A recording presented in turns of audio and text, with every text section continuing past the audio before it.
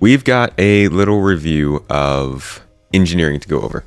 We're going to do engineering. We're also going to do flight simulation. So we're talking about all of the flight changes coming to the game as well, including the new quantum travel, quantum brake, control surfaces, and some changes to combat. It's actually a pretty big panel, this one as well. So this is going to be an important day. We're going to go over a lot today. I will try not to interrupt too much, but you know I'm going to interrupt constantly. So I won't make that promise to you.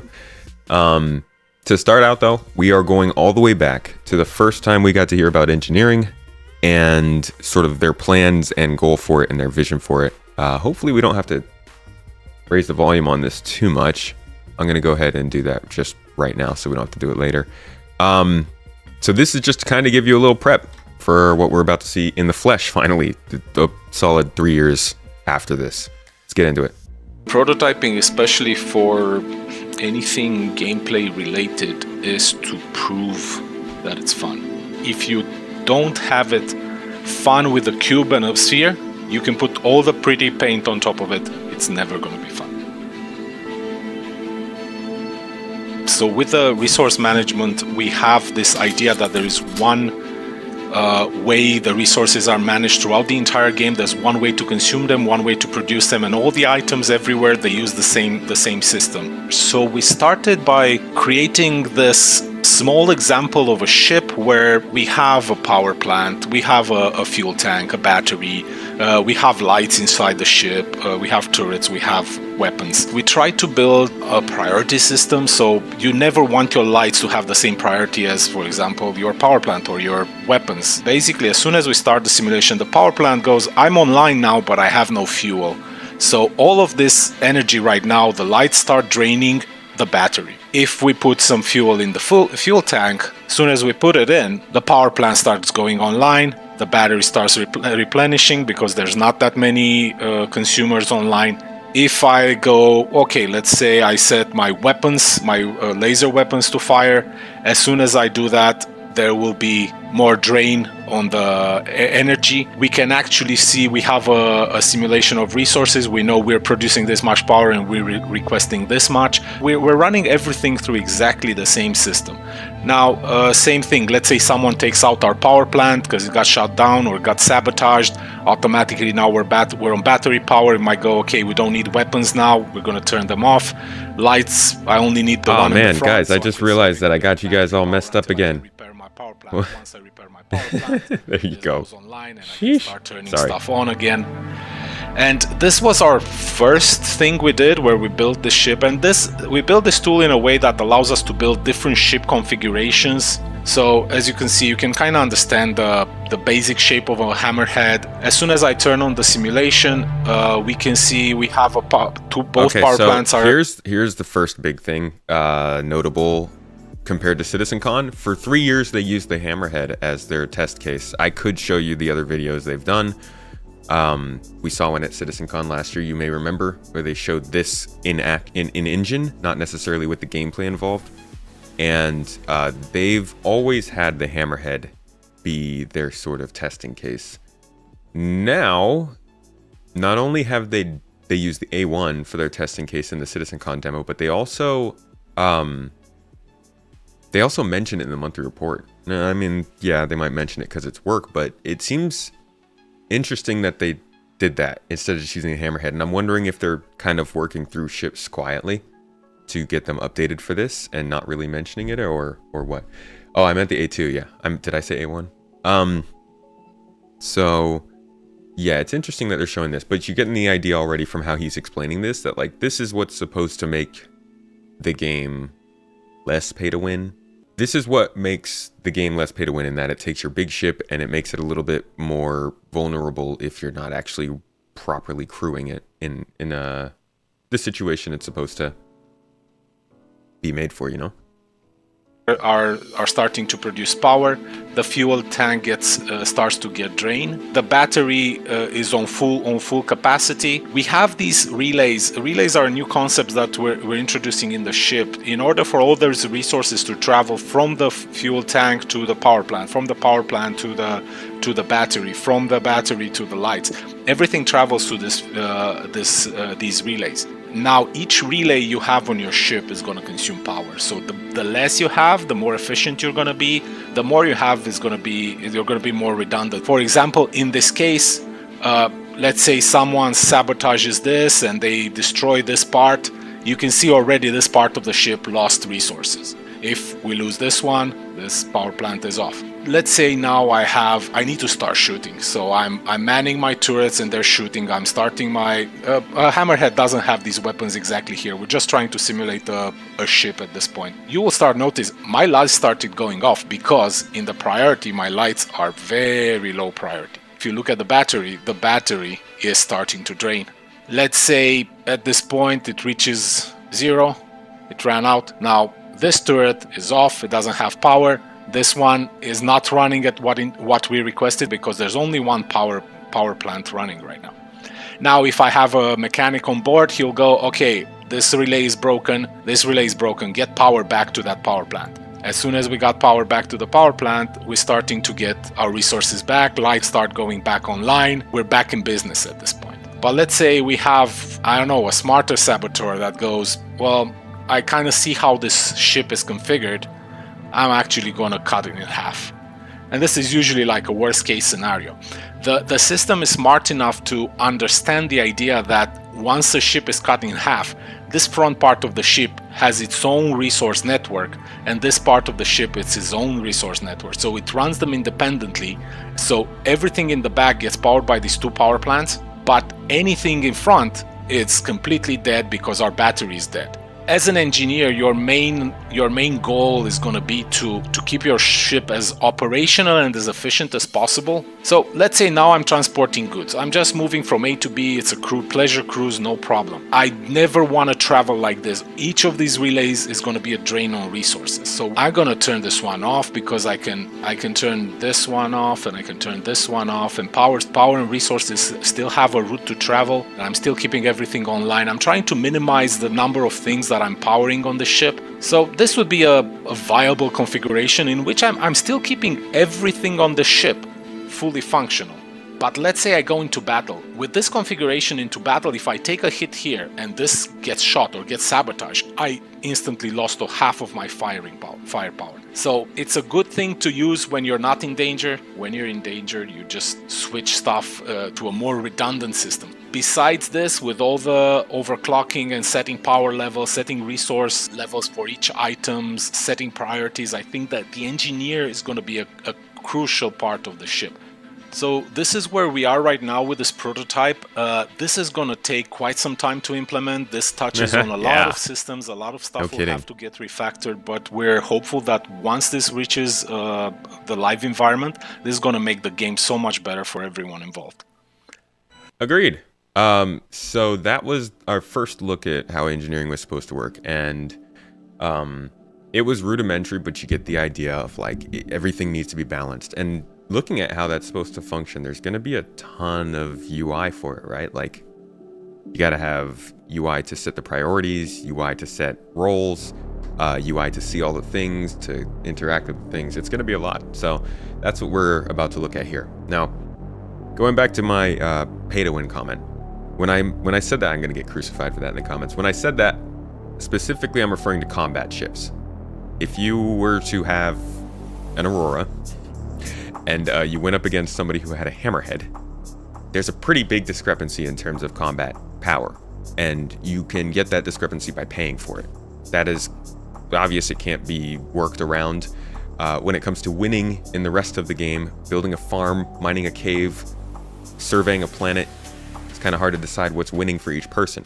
But in combat, obviously you can buy a more powerful ship.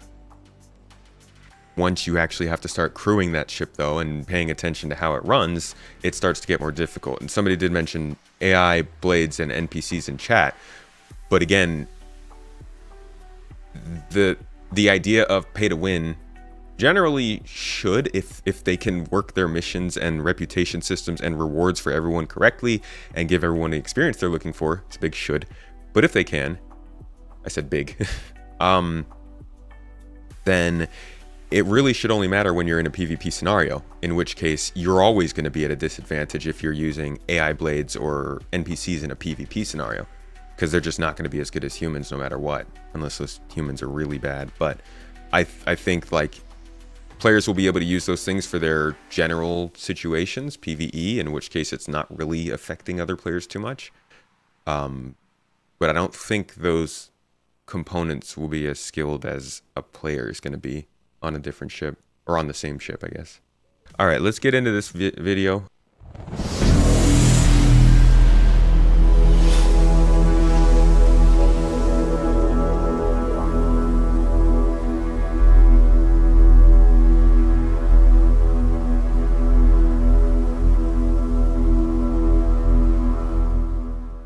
Hello.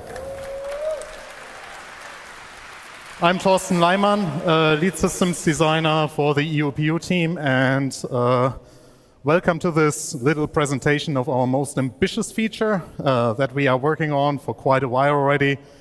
We already talked about it several times, but this time it will be a little bit different.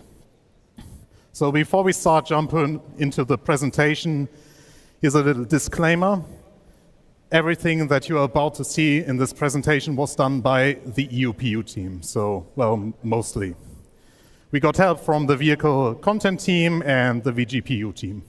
So what you will see here is mainly placeholder art that was either done by Guillermo, Bastien, or me, so members of our team, and it's gameplay that we focus on in this presentation. So what you will notice here is also that the UI is still work in progress, so visual changes even throughout this entire presentation. So we are still iterating.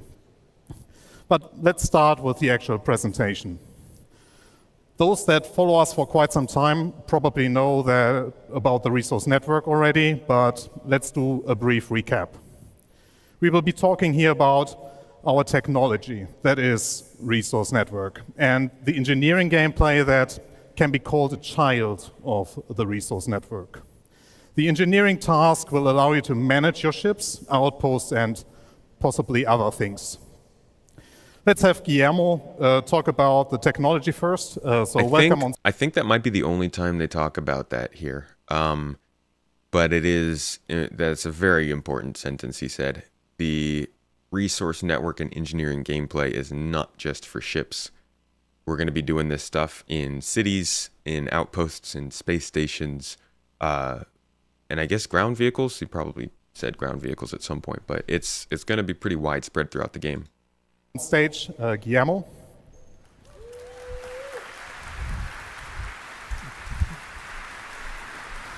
Oh. Thank you. Hi everyone, I'm Guillermo Bilbao, gameplay programmer for this team, and I'm going to talk about the resource network.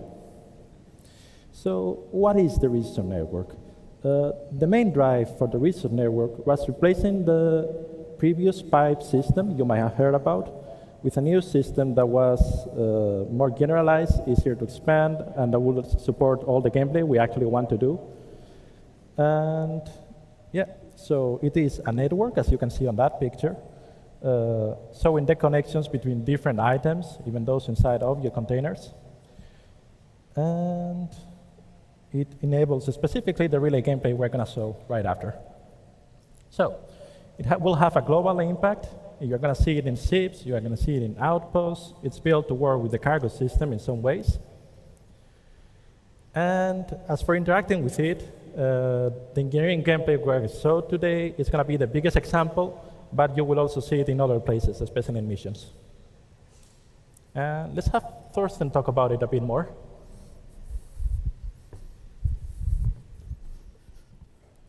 Yeah, they're really this is actually a pretty broken down version of the overall gameplay, because they have different roles in engineering. I actually didn't get to sit down and see this whole thing, so I'm seeing it first, but I did see bits and pieces of it, and I don't think they went over all the roles. Correct me if I'm wrong, but I guess we will find out anyways pretty soon here. So hello again. So as a crew member of a ship, or as a person managing an literally the next slide, he talks about the roles. Jesus. Outpost, you have several responsibilities, where the engineering topic can be split in 3 activities, and you can decide to share those responsibilities or take them all by yourself. It's really up to you. Every task requires their own skills and their own tool sets. There is tuning. Here you are responsible for preparing your ship. Your journey did not start yet, so you adjust your ship items based on your goals for the travels. Exchange sub-items, adjust the default settings of your power plant, basically operations that require you to turn off the items or even remove them from their sockets. The next activity is maintaining, and this is all about damage control and keeping the items in pristine or pristine enough state. You are the mechanic that makes sure that everything is and stays operatable. Maybe even go further in the sense of caring for the items. And what caring means is here reducing the wear and tear rate by regularly removing dust or oiling the items, just as some quick examples. So let's actually show you some of the maintenance you can do and will be able to do. So here we start with two gameplay mechanics that are already in the game, so technically nothing new, but the entire engineering loop ties them nicely together. Here you saw me collecting IMC, or still collecting. Does that animation play out when you reload this thing? I don't think I've ever reloaded the multi-tool. And now I will take the shield generator of the recently destroyed Gladius to use them as a spare part for myself.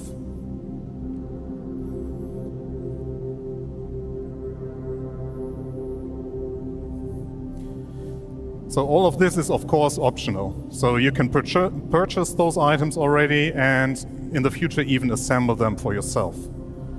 So crafting.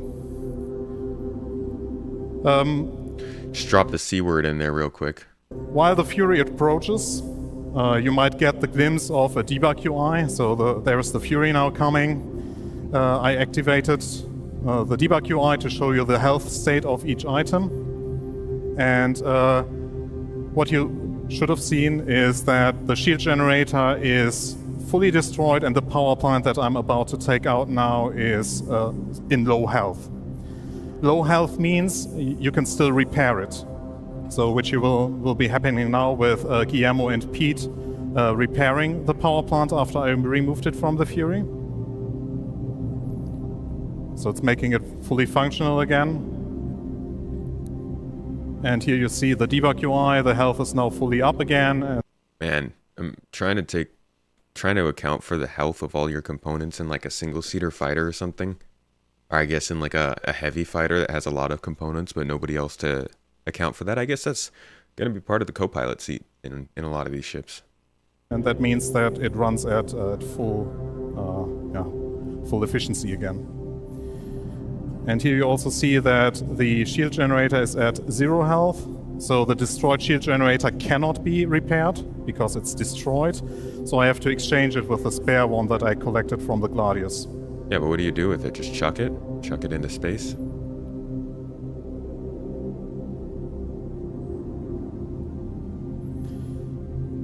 So with all those repairs being done, the Fury is operatable again and it can go its way. Cool.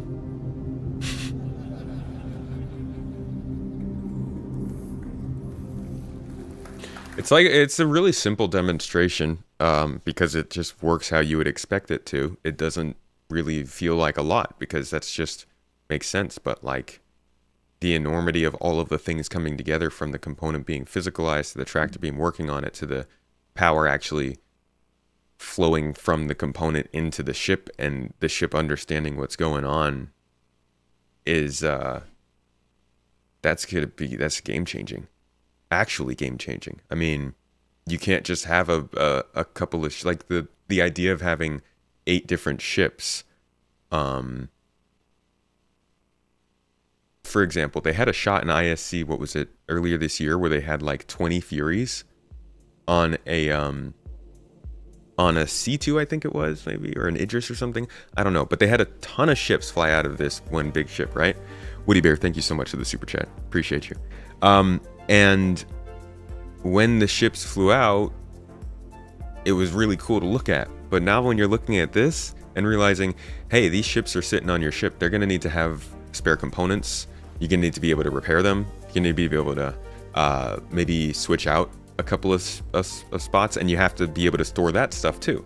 So you need cargo space for those extra components if you're carrying a ship around that you want to use as a snub fighter, which means now we're starting to limit the amount of ships you can bring on a ship, changing up the whole pocket carrier dynamic, and maybe making something like the Idris much more valuable than an 890 jump. That being said, there's still tons of cargo space outside of hangars, so it might not limit it that much, but like that's just an example, I think, of how there's a ton of knock-on effects from this kind of change. You'd have loved to see repair gameplay somewhat like mining gadgets. Attach repair gadget to a component, get a readout, tweak some buttons and dials while gadget goes to the repair, no beam required. I don't think this is repair gameplay. This might be like this is a placeholder essentially for the demo. You can actually look up Star Citizen repair design documents and you will get a full readout of their early plans for repair gameplay. I don't think it'll be exactly what this is, but this is getting... They try to follow these design guidelines. Repair is going to be a lot deeper than just pointing a beam at a ship and making it work. Those are more of like the personal multi-tool field repair kind of stuff, whereas you also have component damage, subcomponents, modules, and armor. So I would wait to see what repair is going to be. I think this is just kind of temporary right now. So getting back to the responsibilities. A big one is managing your ship, which includes resources, but also more general aspects. You have to manage the power distribution and come up with informed decisions, like reacting to hazards like malfunctions, fire, low energy, but also calling out items that need repair and maintenance. You will delegate the rest of your crew to keep your ships intact, like giving clear priorities of what needs to be done first. Let's take a look at another video here. So this is the first glimpse of the engineering UI in action. It is still being worked on, so it's heavy work in progress. Let's start with looking at the item view.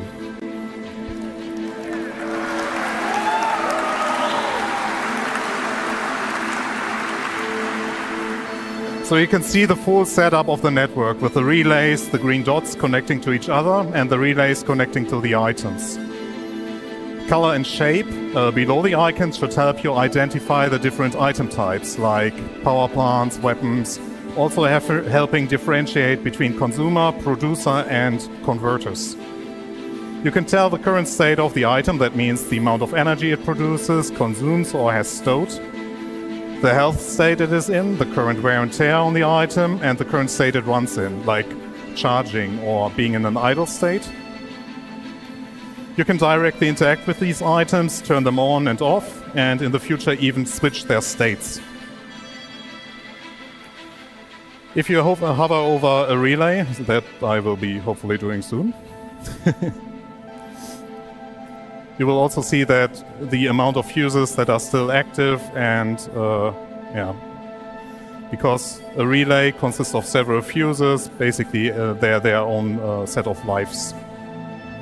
And here you see all the details. And you can click on the items to see a 3D render of the power plant here, the quantum drive, sorry. And here's the relay overlay. Here Pete shoots a relay to show the UI updates on the screen. So once this relay got shot at, you will see the update here on the UI that suddenly the entire right-hand side of your ship lost power connection.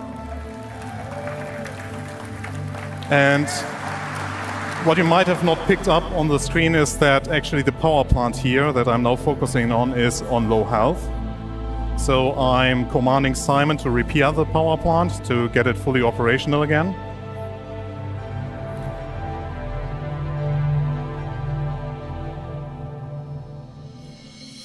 So, something to highlight here. Take a closer look at the doors. Since we also track the door states, you see that you can watch movement inside your ships now nicely.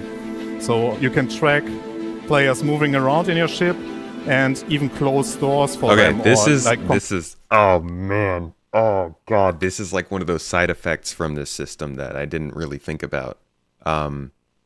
So cool. And I'm betting you're going to have access to this, whereas people who are on your ship but not part of your crew and are just like scanning your ship probably won't be able to see actual movement. So you have a huge advantage up on people doing this. But I think this is a lot of what we've been waiting for in terms of ships actually mattering and feeling like spaceships instead of just like your Starlifter not just feeling like a bigger small ship, you know. This is also what causes multi-crew. Like Chris said in chat, he'd love to fly with a crew, been looking for it, have joined several large orgs, and it has been non-existent so far. The resource system would be great if folks would be willing to fly together. Star Citizen is a game of push and pull. The game has to pull us into the gameplay that they want to push. Nobody's going to fly multi-crew ships because there was no reason to before. There was no life support. There was no redundancy. Like you got more out of flying 2 small ships than 1 big ship. Now it's possible that you're going to get more out of flying 1 big ship than 2 small ships. This is all part of the whole point of pushing people towards actually trying that gameplay. That's why they're doing this. Up until now, nobody had a reason. Now people have a reason. And as this comes into the game, they will have to tune it. They'll have to make it so that it's not too much of a drag. They're going to have to take feedback from people to understand what people like and don't like in live.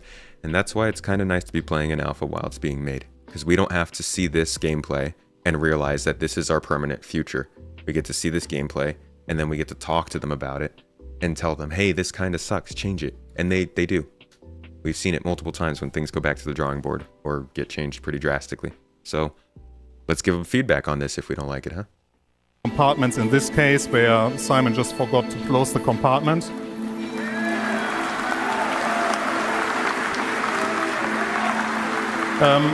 Yeah, so Pete destroyed the relay, but we need the ship in fully functional state. So yeah, I'm running now with a fuse and place it in the relay, so make the relay work again.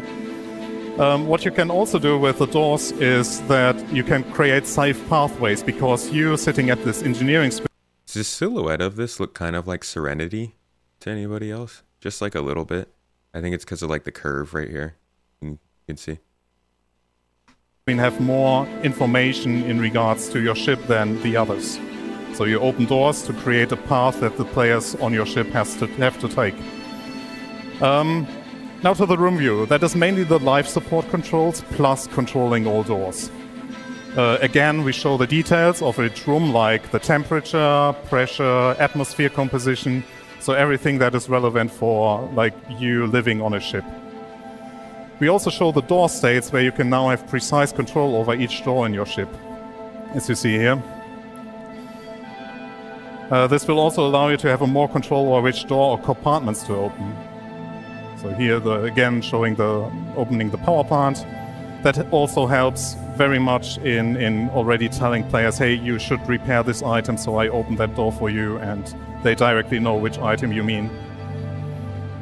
It also allows us to control like the outside facing doors much better. So you can directly open, if you just want to open the left side ramp or the front side facing ramp or the back facing ramp.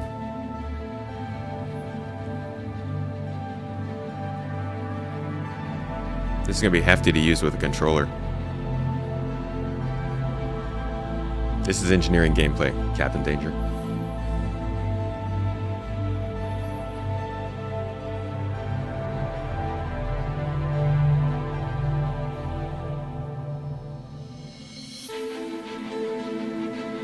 I hope he goes more into life support. This is from CitizenCon.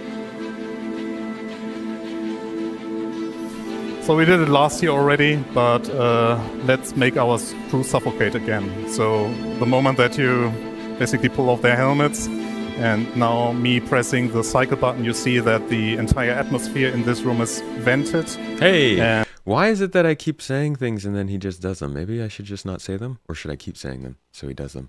And yeah, well, the consequence is death.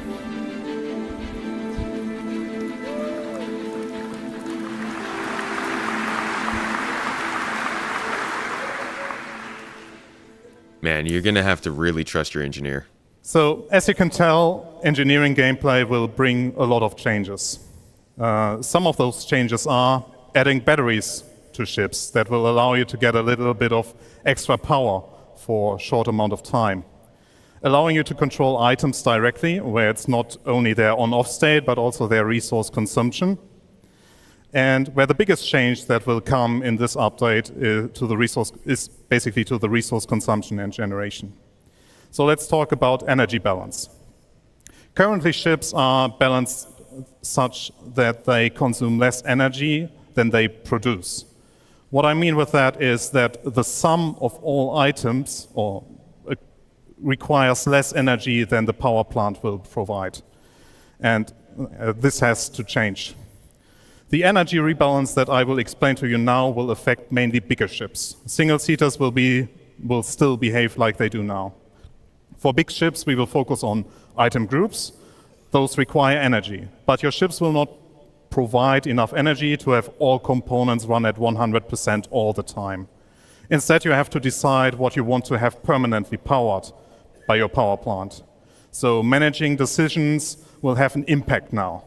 You could decide, as in this example, to shut down your thrusters to turn on the weapons. Isn't the best choice, since you will not be able to maneuver, so might not help when you are attacked. You would be able to shoot though. I mean, this isn't like this is pretty standard across space games in general, where you have to balance power systems and weapons and thrusters and something. So yeah, I think this part is it's not necessarily the concept of this whole thing that people are more intimidated by. I think it's more the way it plays out, which is like more in person. Because this is like, I mean, this is how it works on Star Wars Squadrons, right? How it works on Elite Dangerous, Starfield. There's just more of it here. So I think, yeah, I'm really interested in how the processor works, actually, because we haven't gotten too far into that. In scenarios where you need to react, you can activate the batteries and use the additional power. Batteries won't last forever, but you at least can power additional systems. You will be able to recharge the batteries again, but you need to free up energy from the power plant to direct into the batteries. I think that was a little bit more than just a recap, but now Guillermo will talk about malfunctions. So I will talk about malfunctions real quick and get you guys to the next video since we're a bit behind schedule. What are malfunctions? You've seen misfires in the persistent universe for seals, for thrusters. You've seen a very basic version of it. We're making them more complex. We're making them more lethal in some ways and more fun to interact with. Also, some of the new malfunctions will include fire, spreading misfires that represent electrical surges going through the ship, or signature bursts, which increases your signature and makes you show up on enemy sensors more easily. As for how you will counter them, you've seen suffocating people with life support. You will also be able to suffocate the fire with life support, which is probably more useful. You will be repairing them, not necessarily only with a repair beam, but also replacing parts or some bespoke behavior per misfire. And if all else fails, just turn it off and on.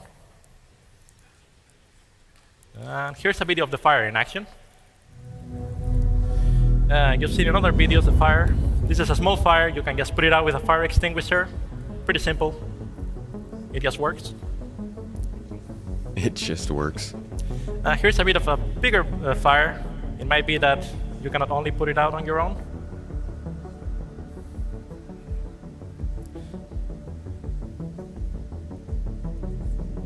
So here we have one crew member that's going to try to put it out with a fire extinguisher to mix results.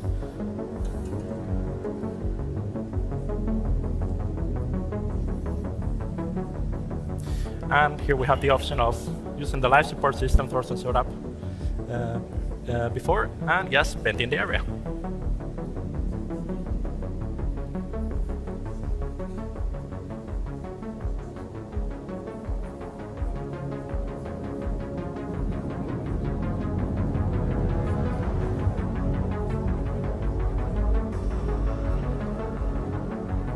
And now you can see that the fire, once we get to that compartment, has been successfully put out.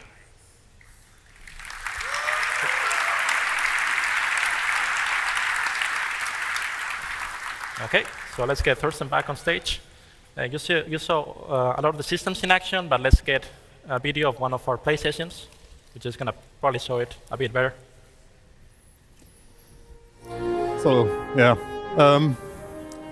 I have to excuse myself already because I was leading this group of players being attacked by the Gladius, and I did a poor job, but more to that in that video.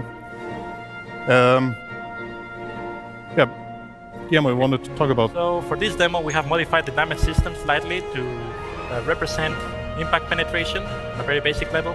So you are going to see that the quantum drive is going to be... I'm actually really surprised when I was thinking they're going to show all this stuff they showed us last year again. I was thinking, man, I hope they show it to us in game rather than in engine. And they're actually, this is basically the same demo they ran last year. But last year we only saw relays, we only saw the engineers, back-end like UI and all that stuff. Now they're actually showing us the entire gameplay surrounding this. It is pretty cool. See how it plays out. By the Gladius attacking the ship. So, yeah, being attacked by a Gladius for an A2 isn't like a big challenge, but in this setup we were not like fully staffed. That means we had our engineers running around and yeah, no one being seated in the turrets. So, yeah, our goal was basically to flee the Gladius, and yeah, with the Gladius actually shooting the quantum drive and damaging it, I thought, hey, it's a good idea to tell Pete and Simon to repair the quantum drive as a priority. As you can see, I somehow missed that the habitation room caught fire. I tried to, yeah, well, prevent further damage to it, but yeah, I failed. Yeah, so that was causing a bit to the panic, so I even got distracted in this moment. Not gonna lie, this also, again, this is all gonna depend on how you look at this. Some people are looking at this as what they have to do. Some people are looking at this as the gameplay it provides for anybody to do. I think the second way is a little bit better for people who want to be engineers.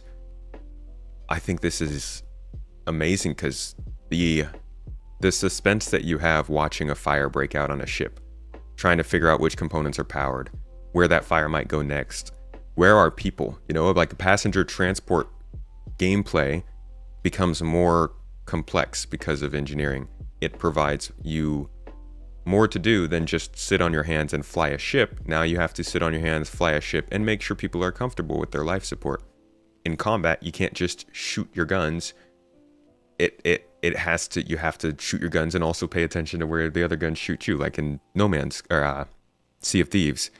I love that this feels like somebody is going to be able to be proud to say, I'm a Hercules engineer. Or somebody could be like, I'm a Hammerhead engineer. I am an engineer for Aegis ships. I'm an engineer for Reclaimers. I get jobs. I work on crews who are flying those things. I put myself out on the job board because I know where all the things on those ships are. Seems like a really cool way to let people specialize in something that you can't really do in many games. So we managed to have... And I see people saying this in chat. Planes don't break down all the time. Spaceships don't break down all the time.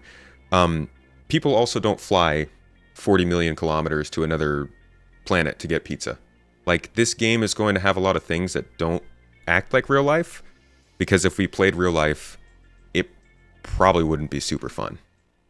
Have the quantum drive survive, but here I notice, oh, actually the power plant also starts to take damage, and at this moment, I'm also telling Pete and Simon to switch their attention to the power plant, because if we lose the power plant, it's also like almost impossible to flee.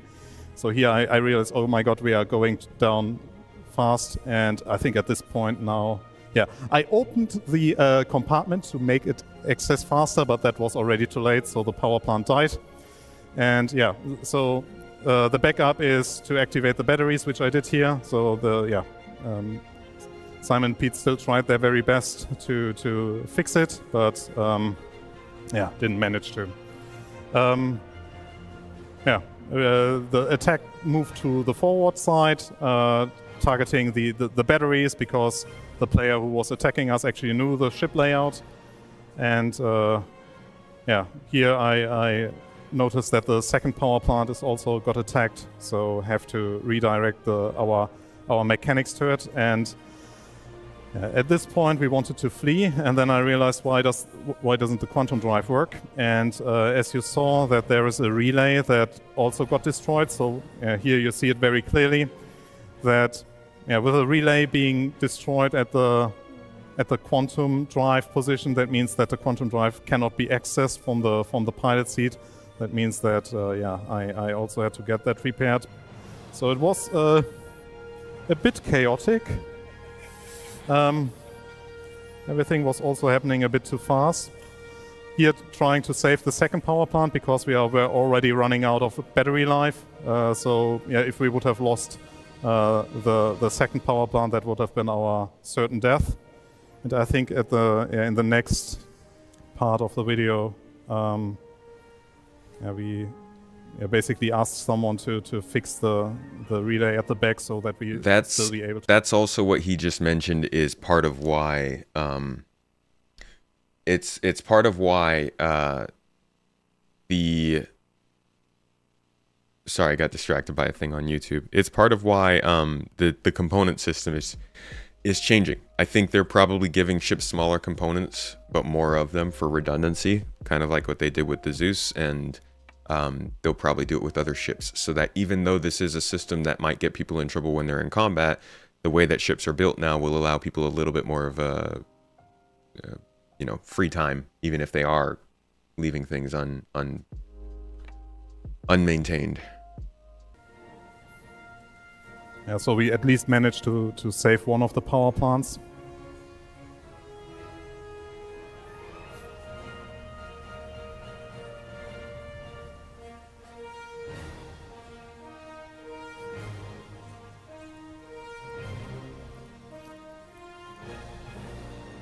Yeah, that's now, I think it was Pete running there and fixing the fuse. And the next step was the pilot trying to push the quantum drive, but it was too late. We died, and the end of the show. Yeah, thanks.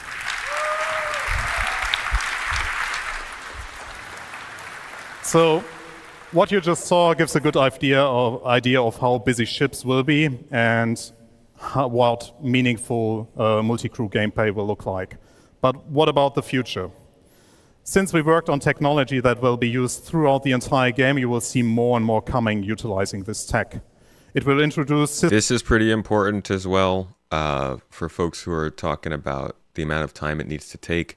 Time to kill for ships is going to go up a lot, because they're not going to just blow up anymore. They're going to take damage.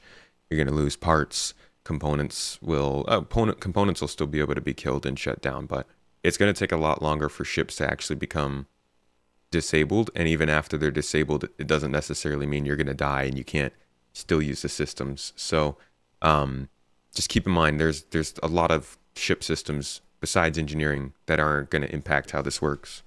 Systemic gameplay with allowing players to come up with creative ways of manipulating their environments. Sabotaging a power plant or destroying a vital relay that connects it all to shut down an entire enemy base that can include its life support or security systems. It would also tie in nicely with Maelstrom that you just saw, and anything that will break off will lose its connection to the network and therefore have an impact on its functionality. So it's a real systemic feature. The technology allows us also to take further steps into the crafting profession as well as in the base building, where both are related to each other. Bases built by player will also form resource networks and come with their unique challenges similar to ships. We are all really excited about the future of this tech and all the associated features. So there's a huge thanks for all people involved. So thanks to the entire EUPU team, the vehicle teams, Jared, active feature team, and the arena commander team. They all were super supportive to get this behemoth into a state that you could see here. And it's something that has been a long time coming, and we are really proud of it. So thank you for sticking with us on this journey. Wait a second. Was Dan Truffin's name on here? How is Dan Truffin's name on here? I feel like he's the one who's always presenting this the last few years. Is he not? No, he's not on EUPU. Is he? He's on EUPU. I don't know. That's interesting. Either way, there's a team on this journey. That's engineering gameplay. I mean, we mostly talked about it as we went, so you got most of my opinions on it, but this is important stuff. I mean, they obviously have to make sure this isn't going to be too much of a drain on people. The most important application for this is going to be on small ships, because that's what most people will be flying. That's where it needs to be the least hands-on, probably. But it also needs to be featured in a way people can like jump into it and still try it out. So that's going to be an interesting application. I think for large ships, people should be expecting this to be a pain. Like, this is part of the balance of capital ship and large ship and even medium ship gameplay. Yeah, so this is, yeah, it's a huge balancing act. Like, I mean, you guys know, how this works. They're going to put this in the game and it's going to be wildly off for a lot of different ships in a lot of different ways. And then over the years, we'll have to figure out how it works. This game's still a while away from where it's going to be. They did it with mining. They're doing it with salvage. All kinds of stuff. All right, let's get into ship flight. Let's get started on this. There's a lot to change here. I'm most excited about the quantum travel stuff, but we'll talk a little bit about ship flight. I'm sure you guys have more opinions on that than I do, and I'd love to hear them. Let's do it.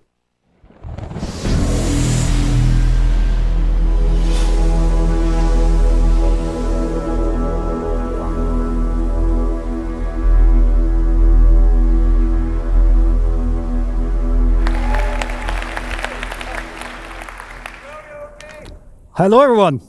Is my mic on? Okay. Can you hear me? Fine. These are the wrong slides. Hang on. Well, hello, everyone. My name is Yogi Klatt. I'm a principal vehicle programmer at Cloud Imperium Games, and I focus on space flight and space combat. I really love my job, so this is why I'm really excited to show you the progress that we did on Squadron 42 in the last 2 years. So there's two things I need to say here. First thing is, we're doing a live demo, and the build is about 12 hours old, so there is a good chance.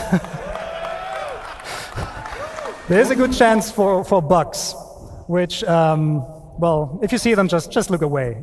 It will be fine. The second thing is, I'm not flying myself today. It will be Brent Gunzinger. Where's Glenn? He's using a setup of 2 VKB sticks, so left and right HOSA setup from VKB, and he's also using the fantastic Toby device. So we'll swap during the presentation between using hat tracking and not using hat tracking. Yes, so, but the good thing is, the relationship between you and your starship, it doesn't start when you take off, it starts way before that. There's a lot of stuff we do now in pre-flight. So please welcome back Ines Caldas, who will walk us through that process.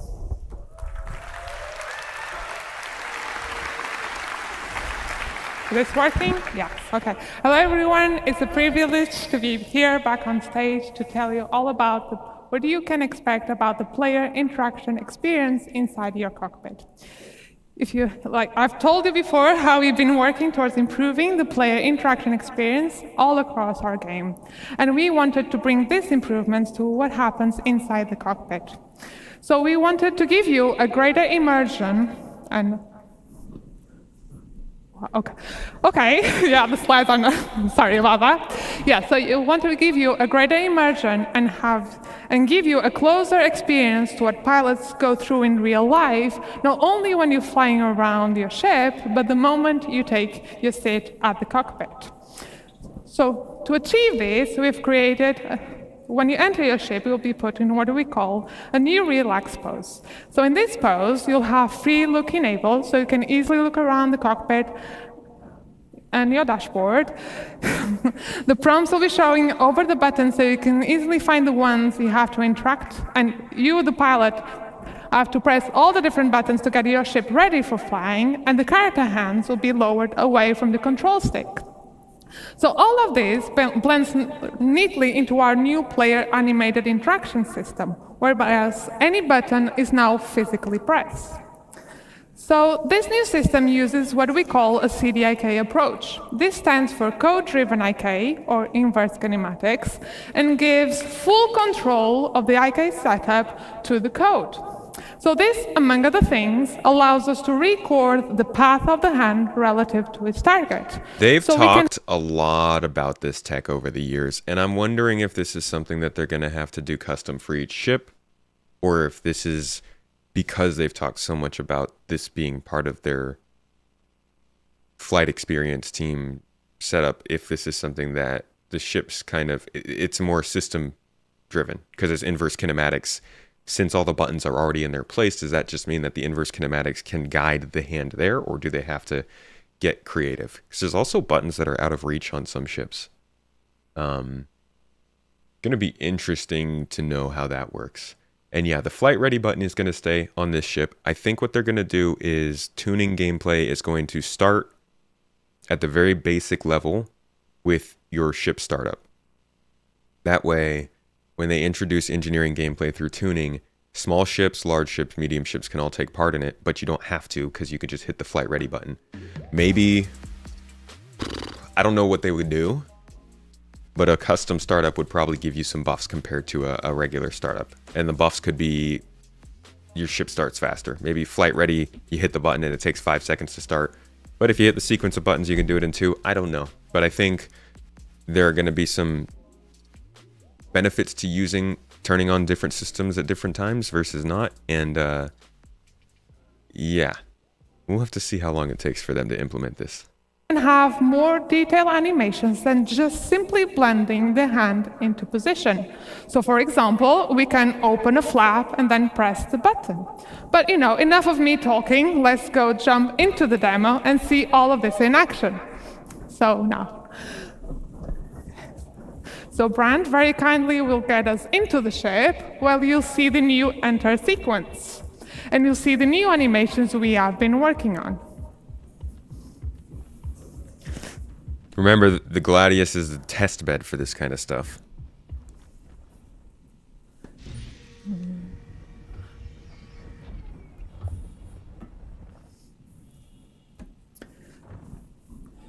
So you can see now that you won't directly grab the control stick. You'll be put on this relaxed pose with free look enabled. And you can see the different prompts appear over the buttons. So let's get this show started and get your ship ready for flying. So Brand, if you could close the canopy so we don't go flying around with that open. Power our systems. Oh, look at that. Aegis combat assist. And finally, turn our entrance. Yeah, so you are now ready for flying. So we will be bringing all of this to all of our ships in our fleet.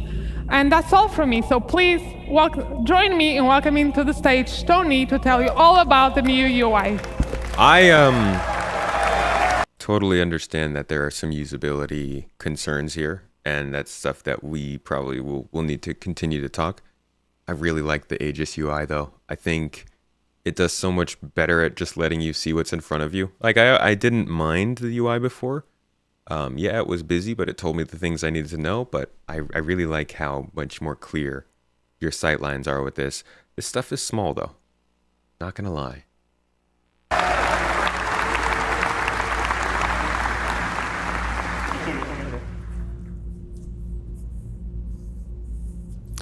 Hi everyone, my name is Tony. I'm senior UI programmer here at CIG. And I'm here to explain some of the spoilers that you saw yesterday about our new ship UI. So, are you ready to see the ship UI in action? Right. Bone, play the demo. Brand, continue with the demo. So, as you can see already, this ship has less intrusive UI, with more space to enjoy the stunning vistas that planets can offer, and less cluttered views so you can focus during combat. This also means that the UI elements are now more relevant to the situation, linked to the operator mode. For example, when we change to scan mode, the crosshair has scanning information about your target, and even the MFDs have changed. Some of these elements can be customized, but we'll see more about that later. They really went and changed the MFD, the direction they were going in. Let me show you guys what they had before. This is what they showed us as an early sort of previs of what they were going for. And you can see they got, like, for instance, here's the power triangle. Oh, he's on the scanning UI, hold on. To the operator mode. So, like, the power management triangle over here is like, they've given us a lot larger surfaces to look at. And then the self status, like you can see, it was tiny here. And, you know, the designs for these looked good, but the ones that they gave us seem like they're much better for visibility, for being able to interact with them, for feeling a little bit, I think, less hectic about trying to pinpoint the exact spot on a small UI. So I appreciate that. It looks larger, it's easier to understand. For example, when we change to scan mode, the crosshair has scanning information about your target, and even the MFDs have changed. Some of these elements can be customized, but we'll see more about that later. For this demo, we're showing the UI developed for this Gladius. Basic information related to navigation will always be available on your view, and this Gladius displays all of that with holograms around the dashboard. But other ships may have different layouts and styles, on brand with the manufacturer. For example, the Drake, that makes more affordable ships, rather than fancy and probably expensive holograms, may use physical screens, dials, and light indicators. This dashboard shows your current speed, the remaining afterburn, and some decoys available. On both far sides... That was also kind of a small thing he dropped in without really getting too deep into it. But he did mention there that UI, different ships will have different types of UI. So we don't really have too much visual information on that, but I think I might have... Yeah. So here's kind of like an example of what Drake's UI might look like. And I think, even as he said, it's going to be more physicalized than this. This is an old UI. Like, they're nowhere near this loud anymore, as you can see from what we're looking at here. But this is just to give you an idea of how a Drake UI can differ from what might look like a Aegis UI, which this is the old concept for Aegis. Again, you can see that they have made it a lot less intrusive, but that's just to give you some kind of context of how Aegis style can differ from Drake style, and how that might translate into the game later when we start to see different manufacturers' HUDs come in. We have status indicators that will show things like if your landing gear is on, or any other flight systems. Worth mentioning that we have prototyped these for the demo, so right now they're holograms, but on the final design, these are going to be physical screens. On the far left, on the top of the dashboard, we have the indicator of which master mode and operator mode are you on. So let's change that to combat and talk about these new MFDs. So we have reworked all of these MFDs from scratch with brand new views using our UI technology building blocks. We can still navigate through these MFDs using the classic mouse interaction, holding F and then moving the mouse. On the left here, we can see the scanning view, which is going to show information that you obtain when you scan a target. It may show information about the ship name, one click to switch is nice, or even the current operator mode of your target, so you know if they're just chilling around or they are ready to fight you. Cycling to the left one, we have the target status, which will focus on emissions, damage, and orientation of your target. We'll see that in action later. The next one, continuing to the left, will be the self status, which is contextual. So during navigation, that will show your current fuel, but during combat, like right now, will show information about your guns. You can click on the gun, and you can see basic information about that. You will see the name. This is way better than using that list view, and oh man, the usability of these MFDs is so much higher. I hope that, like Elite Dangerous, though, we can kind of set a button to focus on it if we need to. And key bindings to switch them, obviously, are going to be really nice. And you can also see in which group they are assigned, which Yogi will explain later. On the MFD on the right side, we have the power management, where we can distribute the power of different systems of the ship. You can click on the triangle and move it around to change the distribution, and you can turn down the total power of the ship that will generate. I do wonder why they used a triangle with, like, no corners. I guess they have corners, but, like, it has, what, 6 corners instead of 3? So, like, where, I guess you just put the flat side to the flat side. Makes sense, I guess. But, like, the top of the flat side, is that more or less than the other side? I don't know. It's probably confusing. I'm talking about these little sides on the power management. Like, you could put this point up here or down here. Like, what's the difference? And why isn't it just, I don't know. I guess it's because flat sides, they gave it flat sides, whatever. The classic key bindings that you all know already works. So when you change the power management, you will see now a triangle on top of the radar to show you the changes. Now, instead of using mouse, you can also use key bindings to select MFDs and cycle through the views, which might be faster when you are in certain situations like during combat. And for those pro players out there, we have added about 100 key bindings, and I mean 100, to navigate through all of these systems. So you can fully customize how you want to navigate through them. Wonderful. And I really hope that's more than enough to use on your keyboard, on your HOTAS, or even on your game class setup. But if you need more, just let us know. Anyway, I think you're not going to need even those many shortcuts. For each operator mode, we now persistently save which views are shown on each MFD. So you can customize what's important to you for every situation. So as an example, during combat, you might want to have target information on your MFDs, but maybe when you change to quantum travel, have your current fuel, spend some time on the configuration screen, for example. Let's talk about this configuration screen. We're going to have now here a variety of options, from customizing UI elements to enable systems of the ship. We may see some of these later in action with Yogi. These settings are now available on this screen, not in the global settings of the game, for quick access. So just as a warning, expect changes on the settings that you already know, but we'll tell you all about it when we have it ready. And the important bit about this is that they will persist to your ship. So you can keep different setup of which UI elements and even ship systems enable for how you personally use each of your ships. Yeah, see, that's so we're going to be able to change our MFDs for each ship, each flight mode, and I guess, I don't even know if, did they mention each person? Like if you fly a ship and your friend flies a ship, will it recognize you? I might have missed that. This is the usability of this, like you take just these changes and that changes the flight experience. You take these and add it to like the FPS updates, and that's huge.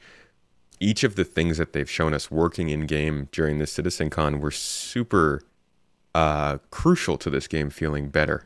And I'm just super excited. I'm so happy that it's actually in game, all this stuff, and it's not just like slides and talking. Granted, of course, this is a closed environment with a specific ship, but it's still something that they have working, you know? That's nice to see.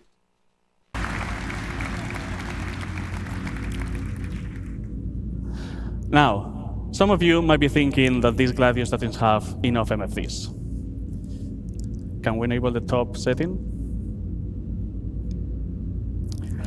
For those of you that you want to see even more information, you can now cast versions of these MFDs to your helmet. They've talked about that quite a bit in the past, too.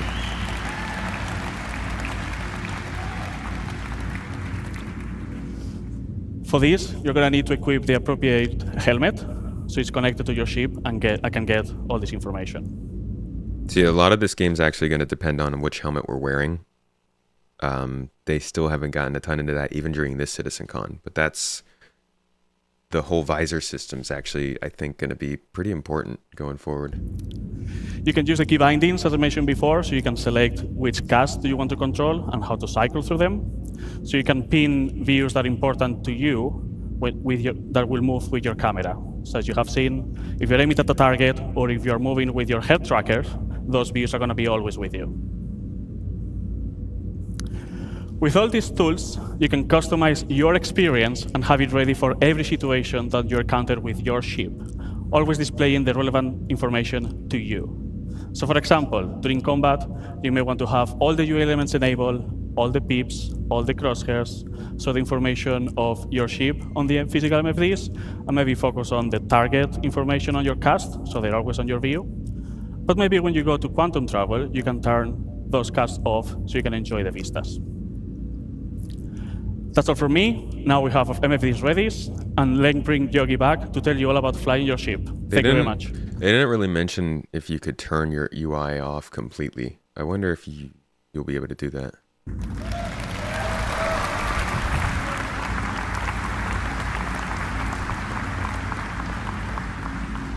Okay, at this point, our ship is fully powered up, ready to fly. Pre-flight is complete. So Brent, please take off. Put the landing gear in and let me go back a little bit here. Pre-flight is complete. So yeah, that was the UI. Now we're going to get into the actual flying of the ship, and we're going to see if I really wish that we had gotten more atmospheric and like hover flight with this, but we'll get to see kind of how the flight experience is changing in space, which is something that's been contentious for a long time. So I'm interested in hearing from people who maybe haven't been satisfied with the flight experience so far, what they think of what they're seeing here. So Brent, please take off, put the landing gear in and bring us out.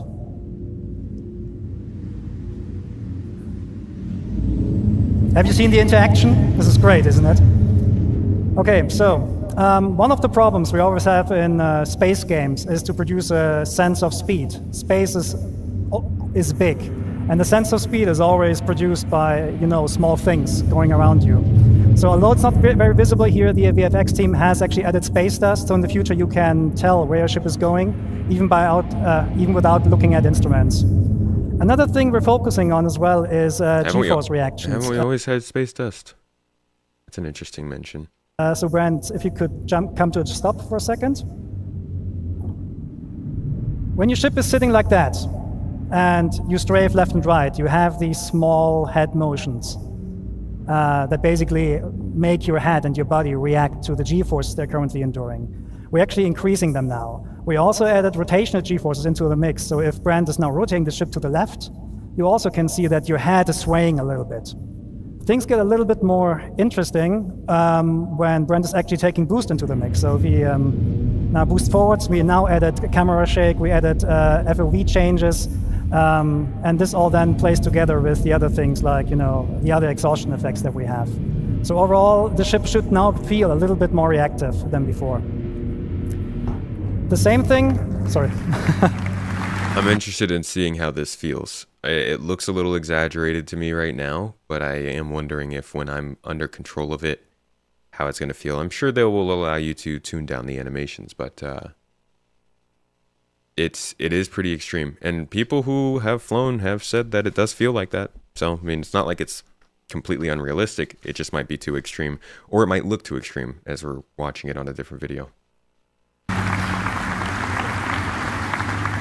At the same time, we reduced the extensions that that the look-ahead code is doing. So we basically narrowed it down a little bit so it mixes better with G-force reactions, so that even when you don't have a head tracker or something like that, it will still feel pretty good.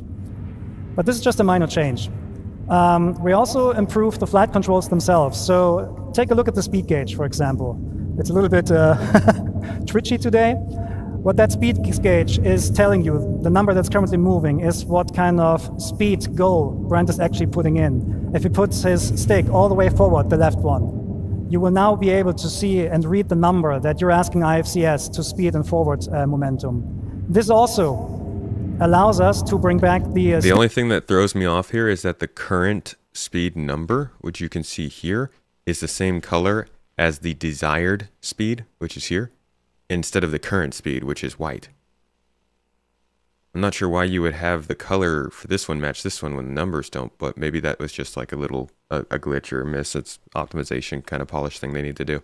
Otherwise, I do really like that we can now see what we're asking of our throttle. Makes it a lot easier for everybody to set a throttle for like wingmen flying and then all launch at the same time, going the same speed without having to adjust. And forward momentum. This also allows us to bring back the sticky throttle we had pre 3.5, where now, if you play with mouse and keyboard, you can press W and S to increase and decrease your speed and let go of the key, and the ship will not automatically come to a stop. Of course, this is all completely configurable, so you can enable that or not if you want. Oh.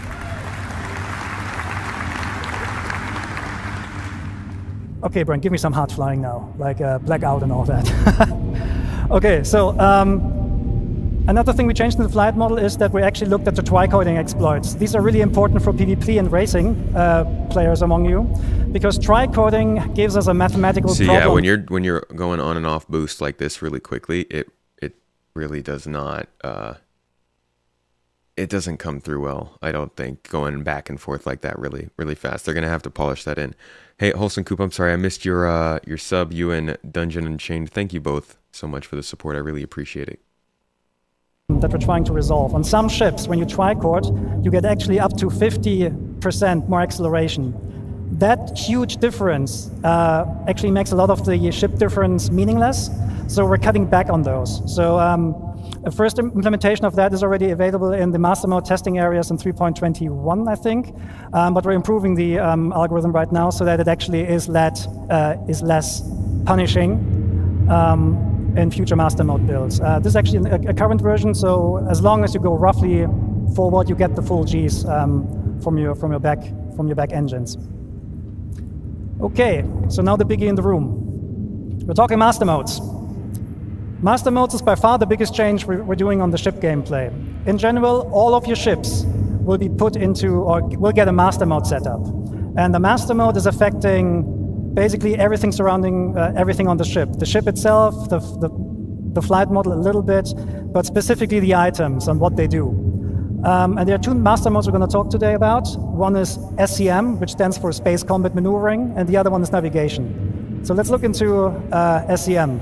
SCM is the mode that Brent currently has active. So you see the, Brent, can you go into the indication, please, for the master mode? Just point with the mouse there, if you can.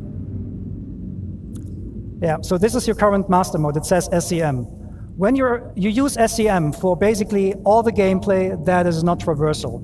So combat, mining, salvaging, you're using it for that. You have full access to your combat system. Your shields are working, your thruster boost is fully active, your weapons are working.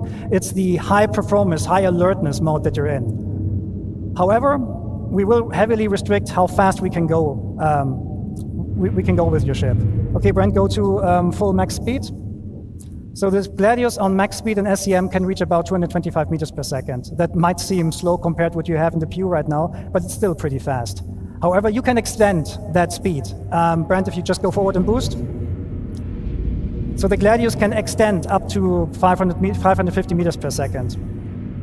On this slide here, you can see the speed spaces we're talking about. So if you're just flying around in SCM, which is like the max speed of your ship, you can reach the 225 meters per second.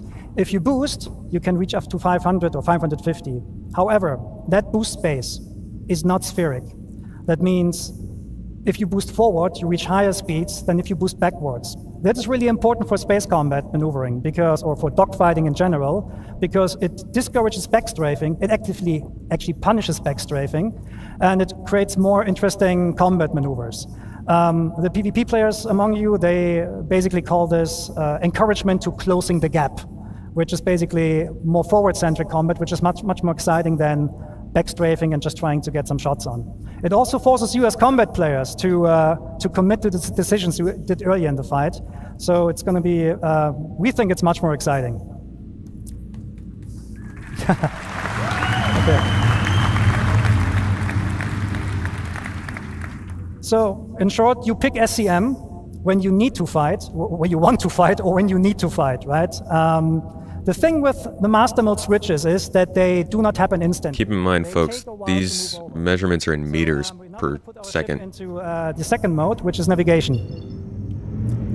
So navigation mode is basically... It's not, I wouldn't say this is like space fast, but I think it's still pretty fast considering the, we're not just flying in space, we're flying in canyons, caves, around buildings and stuff. So I think that having a scale that would be too high would be iffy. Maybe not a linear scale, but I don't really know how they'd do it. This is more like the system they used back in, this is how the original flight model kind of worked for Star Citizen, which was they had a very high level of speeds meant for navigation and low level speeds meant more for maneuverability and things like that. I prefer that because I do think that I get too overwhelmed with combat trying to maintain slow speeds but have all the freedom of fast speeds, and that's on me, you know.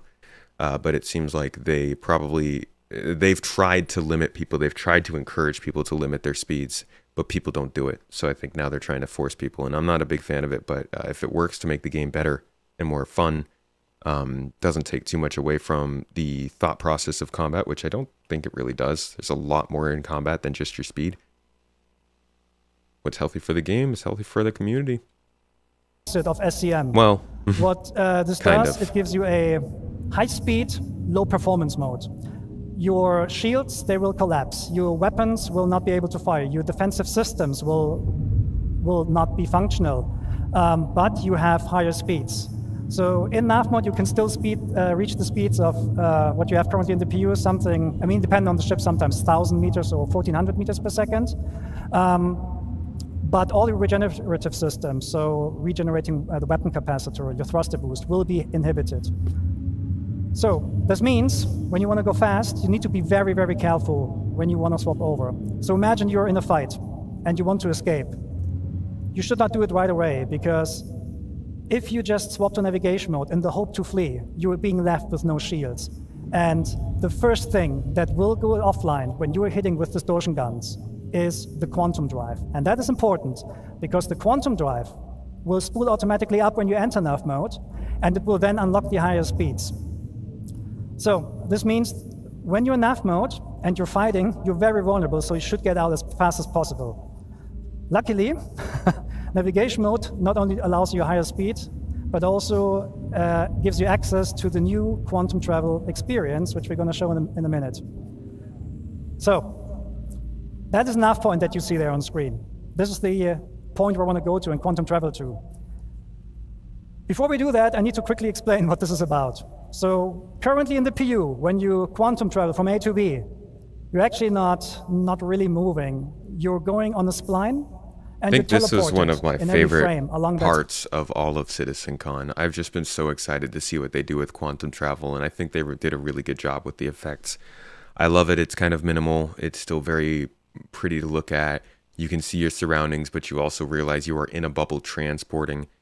It's more than just press a button and go. There's a process to it. Feels like they're probably planning on it giving people outside of the ship more of an experience to watch. Overall, I think this is just a great step up for quantum travel.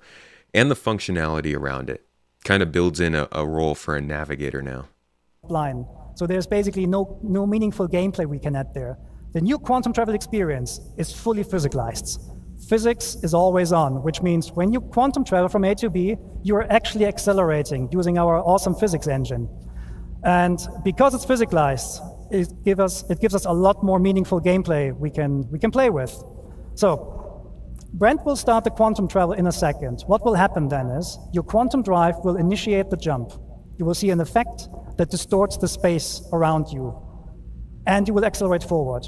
During the acceleration process, so this is the time until you actually reach your cruise speed, the ship will experience forces, and you as a player, you're responsible to counter these forces. So there is an element of failure. Okay, Brent, let's show that. And take your hands off.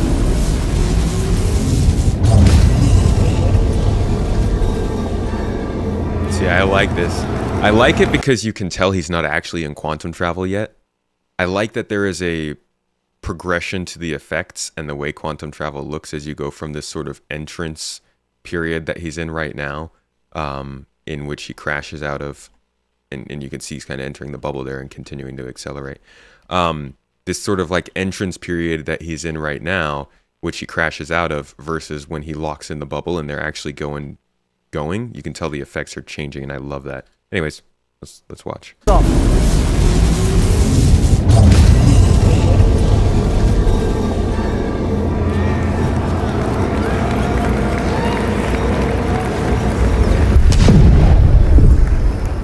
Nice sounds. Love the sound effects. One more time. Also, you can tell as he gets further and further outside of the trajectory of the path, you can see like it gets very distable up ahead and starts to arc electricity or whatever. Cool effects.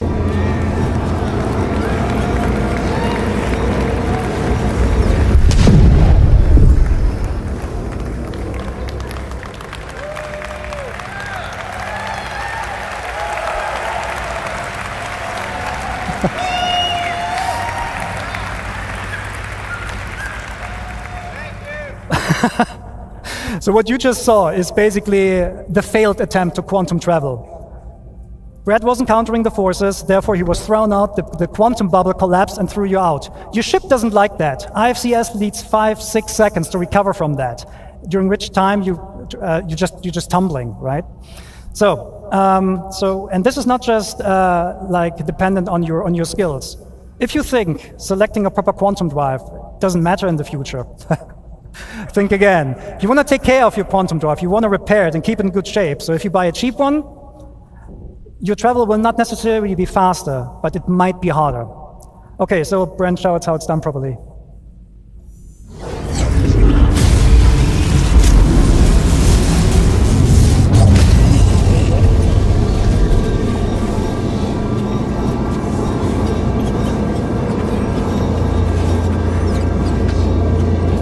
The sounds, though.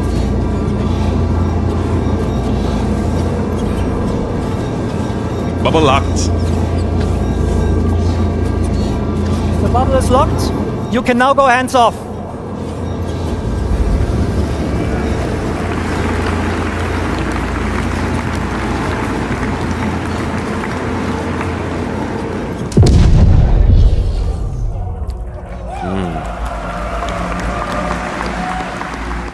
The sound design's much better. There's a second variant of quantum travel, and this is for short-range jumps. Sometimes you jump somewhere or you go somewhere, and you see the next point of interest is like 1,200 kilometers away. We're not going to force you anymore to travel that by hand. You will use a technique called quantum boosting. It's a quantum-based short-range jump for like something between a couple of 100 kilometers to like 30,000 kilometers or so. I am going to agree with somebody in chat there saying that a better bubble-locked indicator would be nice. Yeah, I think so. And that's probably some feedback they'll get for that.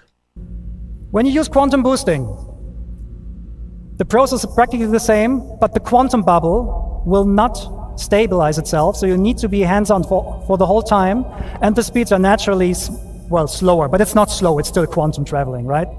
Okay, so Brent, can you boost to... Oh, reinforcement needed. Yeah, let's go there, let's boost. Oh, actually, sorry.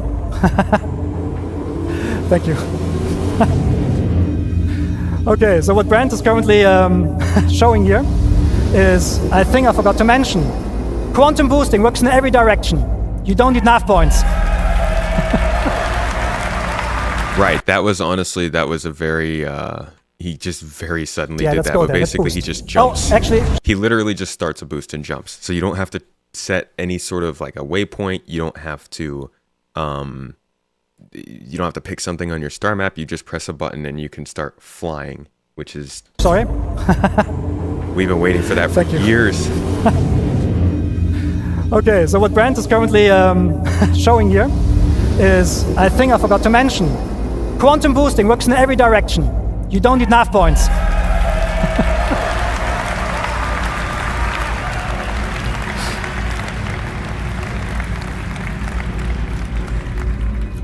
Brent is awesome, thank you.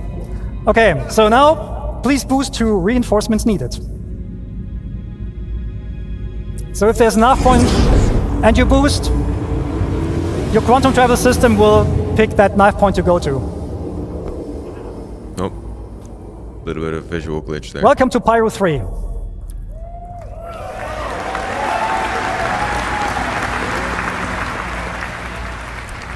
As you can see, there's quantum travel and quantum boost. So quantum travel is long distance, quantum boost is short. there's a lot of UI happening right now. There's a lot of context there. And this is not an online demo, it's a single player. So that means all these units there, they're friendly and hostiles, they're probably fighting with each other, which is a good segue to talk about AI improvements. And there's one man who can tell you all about AI. This is the man with the nicest legs at CIG. Well, please welcome Diego Marty Mason.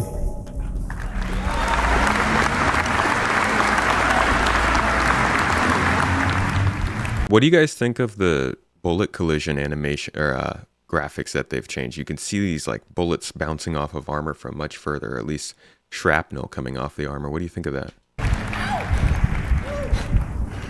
So who's excited to see the new AI changes? Hi everyone, as Yogi said, my name is Diego Marty Mason and I am the AI programmer focusing on the fly combat. Over the past year, we've been working on delivering a thrilling experience to the AI encounters. Let me first walk you through our journey. We first started looking at the current AI behavior in the PU.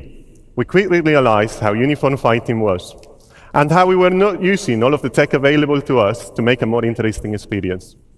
We had the foundations, and we wanted to learn more about how you, the players, do your combat encounters in the verse. So we did this by getting combat recordings, analyzing videos, and internal playtesting, where we were hammering each other for hours. It was fun, unless you went up against experienced fighters like they are. Anyway, with all of these data, we started crafting the first prototype, with the focus of bringing that human behavior into the AI brain. When the first version was ready to be tested, I handed it out to one of the best internal pilots in the team, Yogi. So Yogi, what do you think about my first prototype? it was an exercise of humility. It was an exercise of humiliation. I hated it, and I blame Diego. So this was due to the AI being able to keep a good range control and a perfect orbit around their target while maintaining a constant firing solution. Come on, it's a computer. We learned a lot from our initial prototype, and it really helped us to define what we wanted to deliver. A combat experience where the AI, yet challenging, makes mistakes, just like us, humans. We want players to leave every combat encounter with a feel of satisfaction by encouraging you to keep on the move and make use of the vehicle systems available to you, so you can at least try to win the fight. Let's see how we brought this new iteration of combat to life. We broke down in multiple stages. The first one, interception.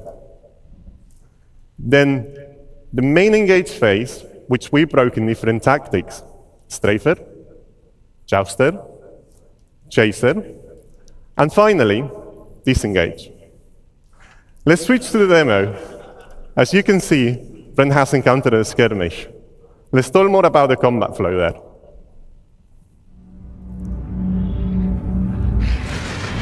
Okay, we will start with interception. After acquiring the target, the primary aim is to close the gap with the target. If the AI is already near the target, the interception phase is skipped completely. If it's too far, it will tell the AI to use the new master mode to swap into navigation mode and make use of the full speed to chase. Swapping back to SCM mode when we are in a striking distance. That leads us to our second phase, engage. So you could probably pretty easily game some of the AI by like getting them to keep switching between the modes. Strategy. Here the AI selects an adequate tactic based on combat environment. These are chosen via the traits and tactic selector system. You've heard more about them in the previous talk by Francesco. So let's talk about the strafer. As this is a 6 degrees of freedom game, it's the natural combat shape adopted by pilots. We have related the same behavior to our AI, ensuring also that orbits are closed and adding variations to include rolling. Strafers will break combat if they cannot keep an orbit. So now we see how the Hammerhead is being attacked by Hornets. These Hornets are jousters. Jousters consist of performing straying attacks whilst outputting a lot of firepower, blowing through, smooth turning, and repeating. We added variations for the more skilled pilots, like skid roll attacks, that provide a spiral-like flight path. I feel like we're watching the strafer, right? Not the jouster, because he's not jousting. Jousters are also good at monitoring for back strafers, so if they cannot get into strike distance, they will just break. And finally, the chaser. Now, Brain is going to get there in a second, but the chaser is going to be the cutlass, which is following one of the hornets and is allied with the hammerhead. I love this information readout when you're scanning ships. It's so much better. It's much easier to understand what information you're getting. Now, we are really far away, 10 kilometers.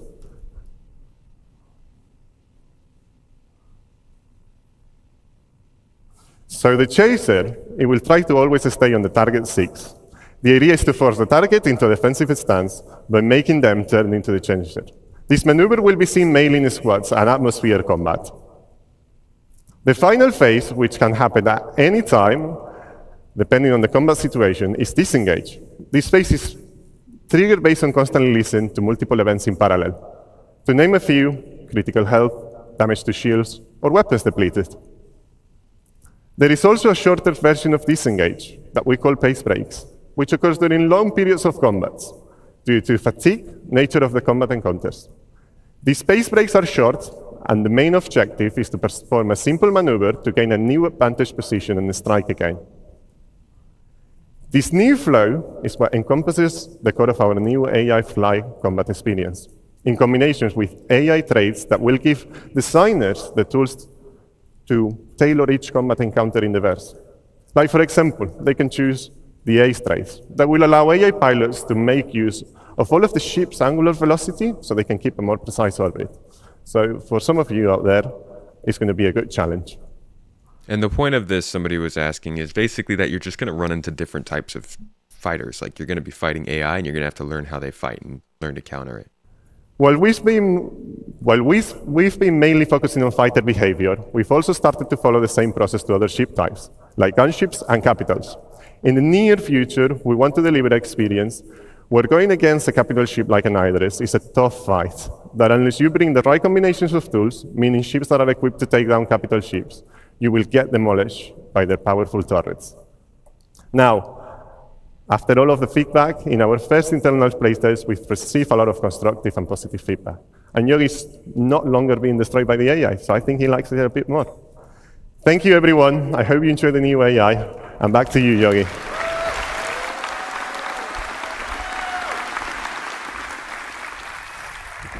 Thank you, Diego. Okay, so now we're going to talk about, we heard about how AI makes my life hard. Now let's talk about how to return the favor. We're talking weapons. So, the weapon and aiming systems in squadrons, they went through a lot of changes. I can only mention a couple of them, so I will go through them relatively quickly. First thing on our to-do list is basically weapon tuning. At the moment, almost all weapons in the PU are practically the same. In Squadron, that's not the case. Almost all weapons have different properties. They have like different projectile velocities, different DPS numbers. But they're not just different in terms of these numbers. They also feel different. Remember the Singe cannons from like a couple of years ago? They were very powerful weapons, but they were extremely easy to use, which made them meta weapons. So we're going to bring the Singe cannon back, but we make sure that the amount of work you put into these cannons in order to employ them is on par with the other guns. So there's a lot of stuff that we're going to do to make sure that weapons have a lot of pros and cons and avoid meta. Specifically for this build, Brent is equipped with a I think a close and burner laser repeater. Can you fire it once? Yeah. And the other weapon he has is he has 2 weapons on the wings, which are Gets cannons, size 3. With 1 push, they're actually firing 2. So we're also gonna have burst weapons and so on. Okay, cool. So a problem we have in space games is controlling the engagement ranges, because we want to bring the fights close. But the problem is that, well, how do I put this? Weapons, usually, in order to bring them close, what the game devs usually do is they just restrict the ranges. Like in the PU, a lot of the weapons have exactly a range of 1,400 kilometers, which means often the fights occur at 1,399 meters. This is not a good way for us to control the weapons. And we tried out things like damage fall off, so that bullets get more damaging the closer you are. But the problem there is, how do you communicate that to the player? So we're going to do a couple of different things with that in the future. Let's see when the graph comes on. OK, so show of hands or show. Which of you has an Ares? OK, as an Ares pilot, you might know the following problem. You have a target. You're going to aim at it. And then you... this is... what the... OK. I need to go back. OK, there's actually some stuff not there anymore. I don't know. What happens when you aim with your crosshair over the pip is that you actually not aiming at the pip. The legacy system gives you a pip which does not show you where the weapon needs the pip. The new aiming system actually produces the pips based on where the weapon sees them and reprojects them on the target. That means the aiming information you're getting is actually much, much more precise. And this is a very interesting... sorry, I said the completely wrong thing. I'm sorry, I'm nervous. OK. Yogi. Controlling weapon ranges, sorry. I'll do it now, sorry. I missed that part. OK, sorry. OK, controlling ranges. In the future, all the weapons will get much, much longer ranges. Size 1 weapons will fly to up to 5 or 6 kilometers before the despawn. Wow. The way how we do this, how we do this is we're adding spread. Because spread is for us is a very good indication on how to control the ranges. This is not a one-to-one relationship there, so don't worry, you won't get like spread with like 20 degrees offset or something like that. Don't worry, right? But if we compare the spread of the weapon with the target size, we know when the weapon is in range. We know when you actually are close enough so that the majority of your hits can hit. And we're telling you that via the aiming system now. So Brent, let's go back to the demo. If you get a green pip and a green crosshair, it means you have a high chance of your weapons hitting the target. If Brent takes a little bit of a step back and waits until the pips and the crosshair turn red, this does not mean that the ship is out of range. You can still hit it, but you might waste bullets. This also has the benefit that, I'm not sure if you saw that before, but if you look at how many bullets he shot that ship once and they just piled on him. In the air, you're actually getting a lot of bullets, a lot more bullets, and it just looks a lot better. Okay, Brent, just kill these guys now. Bam!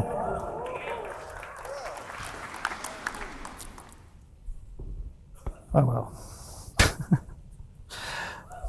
Okay, so that was this one. Okay, a thing you might have seen is that Brent is loaded with size 3 guns on size 3 gimbals.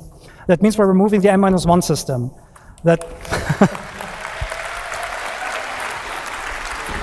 The reason for that is the original intention of like controlling the performance between joystick and mouse players just didn't work out, and the new aiming system is flexible enough to deal with these differences. So we're just removing it and keep going. So next point, pip grouping.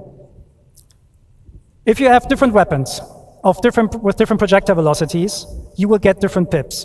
Because merging the pips makes no sense for us anymore, because the weapons are going to have vastly different projectile speeds. So if Brent, for example, enables all the weapons now, you get separate pips. So let's talk a bit about pip optimizations here. And this is the thing I messed up before. Again, who is an Ares? If you aim at your target, you get a pip, right? Your Ares owners know that. You aim at the pip, you shoot, you miss. And this is because the pip is not being shown where you need it. In the future, we're actually offsetting the pip where the weapon sees it and then reproject this onto the crosshair. Like that. And when you then hit, you hit. No, when you then shoot, you hit. And this is, of course, also communicated by the aiming system. So when the pips turn green and when the crosser turns green, just shoot. Okay, so now to the actual best part. We cannot take down this hammerhead. It's too big for us. But we can cripple it. The weak points on the hammerhead are the turrets. The way we're going to do this in the future is with precision targeting mode. Brent? Enable precision targeting mode? So I did not expect anything like this. I think this is one of the most surprising things to me in the whole game, and that's because I'm not a flight. I don't pilot ships, but this idea of zooming in and creating a whole new UI so that you can fight almost permanently in this new mode is an interesting choice. I hope it works. I'm guessing they've tested it a lot to determine that it does, but it changes the combat look a lot, and it certainly is going to lead to people fighting in different ways.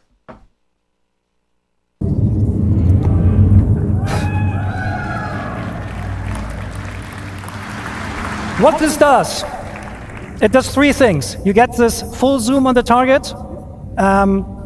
You get a lower RPM of your weapons, which increases or decreases the spreads for more precision. And you get the painting mechanic. Anywhere where you put your crosshair on that ship, it will tell the gimbal system where to aim at. So if Brent now attacks the turrets,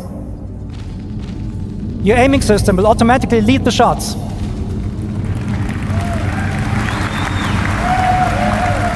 Bam! One turret down. Sorry, let me take another look at that. Mechanic. Weapons, which increases a bit. Also, by the way, keep in mind, guys, this is obviously not how combat is going to work when you're blowing up a hammerhead. This is it's with precision targeting mode. It's a Brent? hammerhead. Enable precision targeting. Okay, see. Precision targeting mode. Brent? Oh, that's because he stops. Enable precision targeting mode. There we go.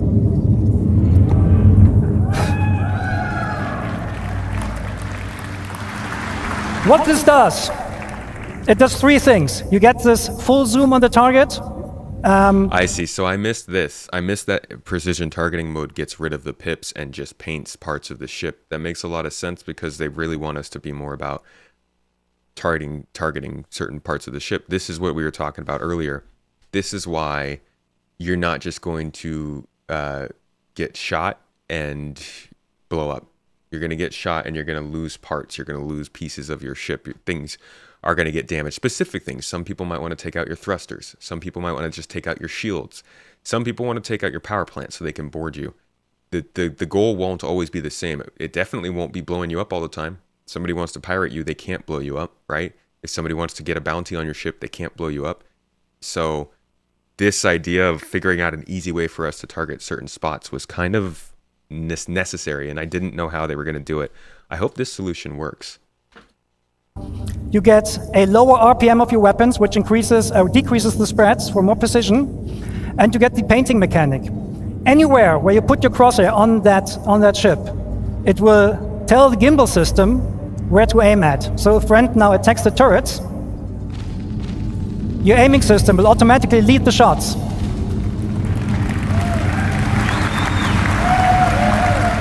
Bam! One turret down. It's basically just auto aim.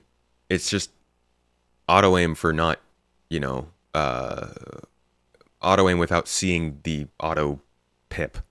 Which I think makes sense. This is like how they help players on controllers in shooters play a little bit better, because everybody in shooters is not very great on their own. Just like with this, we can aim, but we're not super great at aiming 500 meters at a 5-meter target. So I think this can help, and if you don't like it, I guess don't use it, but it seems like there are some upsides and downsides to using this method of fighting.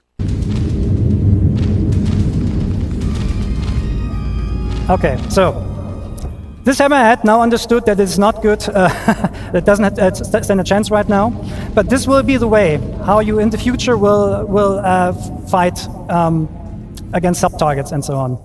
The good thing about this, it also works even without painting the target directly, so you can do very, very precise warning shots, and there's no aim assist that kind of like destroys your aiming processes. Okay, so the fight. See, so in chat, somebody said everyone's going to use this because it's easier. That is the whole point of this. They want to put these things in the game so that everyone uses it, so that they can balance it. Guys, they're building a game. They're not releasing it. This is all part of testing. Like, if this system doesn't work, they'll change it. This is happening because the last system didn't work. So we give them the feedback on this, and we figure out a way that this will work better for the players. It's now over. Sorry, I need to rush this a little bit because I messed up stuff before. And we're going to look at Pyro 3. Okay, Brent, switch to nav mode and bring us down to that landing spot. So Pyro 3 is also called Bloom. It's a very big planet with a nice atmosphere. And, oh, something wrong with the throttle? Oh well, something's wrong with the throttle. We'll try to go down as fast as possible though.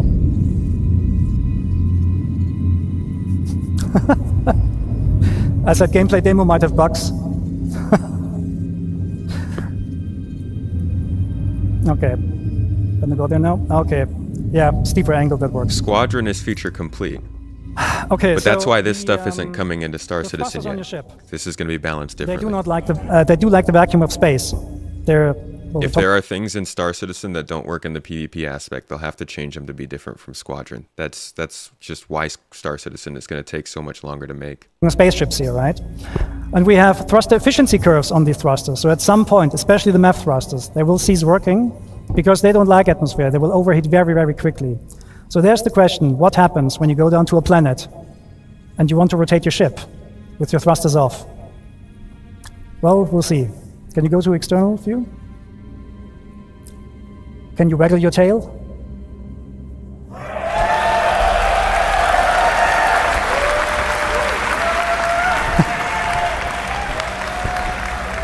Okay, back first person. Okay, so what you see here is the new aerodynamics model. Because obviously our left stick is somewhat damaged or so, we can't be as fast as we want. Actually, Brent, can you try W and S on the keyboard instead? So the control surfaces are a big deal. We can actually go back to when they first tried to, I don't even know what it would be called, CitizenCon aspects of flight or something along those lines, maybe. Yeah, I don't remember exactly. Look at this. YouTube search is just so bad. None of this has to do with anything I searched except for these top two. Crap. Yeah, I don't remember what exactly it's called, but they showed us, they showed this to us a long time ago. Of course, again, that's what most of this CitizenCon was. Just search lift. Most of this CitizenCon has been about, it's not this one, but this one's related, about bringing a lot of this stuff that they've been talking about into the actual game. Finally. I don't know if I'll be able to find this one though. Because I don't think it was a CitizenCon. I think it was an Inside Star Citizen. Forget it. I'm not going to be able to find it. But the control surfaces is important because, again, this is going to change all ships and how they fly in atmosphere. This is just like with engineering, something that people are going to hate. People are going to say this is making the game too hard and it's too complicated and it's too much. Apologies, this is not going to be an easy game if you want to do everything. If you want to be somebody who flies large ships, you're going to have to practice at it. If you want to pull high-speed dogfights in atmosphere, you're going to have to practice on it. And control surfaces is another part of that. It's aerodynamics. It makes certain ships not fly well. It makes certain ships fly better. It could be the difference between flying with a raft and flying with a Zeus CL. I don't know. Like, this is just one more thing that adds into why somebody chooses or tunes or engineers a certain ship a certain way. Okay, so what you see here is the new aerodynamics model. Because obviously our left stick is somewhat damaged or so, we can't be as fast as we want. Actually, Brent, can you try W and S on the keyboard instead? Oh, it doesn't work. Oh. No, doesn't. Yep. Okay. No, the stick is affecting us. Okay. Anyways, we're gonna go down as far as possible. So the new aerodynamic system is a complete replacement of the aerodynamic system that you currently have, and you need your control surfaces to actually turn the ship around. It simulates the airflow over your lift surfaces, and therefore, the slower you become, the less effective those control surfaces will be in order to turn your ship. So we can demonstrate this. So if Brent just sits here and yaws left and right, you will see he cannot go further than that. That is in line with what real airplanes also experience when they're trying to use the rudder to yaw left and right. So what Brent can do here is he can roll and he can pull to actually change his direction.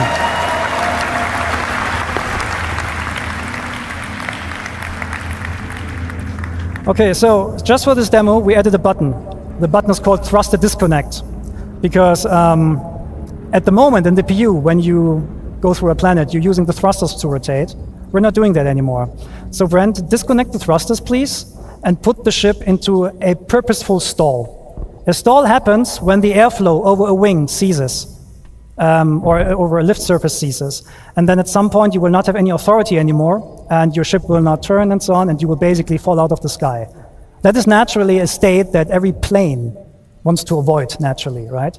And this is happening right here. Brent is not able to use the control surfaces right now because the ship is in a process of stalling. However, the airflow will pull the nose back into the wind, and once you have enough speed, he can actually... Wouldn't you just be able to boost out of it, though? I feel like you could just... Is he talking about when you actually turn your engines off, or why is he stalling in it? Is he just showing that that's how the engine works? He's not actually... He said they added a button just for this demo, so I'm guessing this is just kind of to show that the control surfaces are functional. Yeah, he's just showing it off. Okay, that's what I thought. Thank you. Will pull the nose back into the wind, and once you have enough speed, he can actually... Well... He gets authority back over these control surfaces.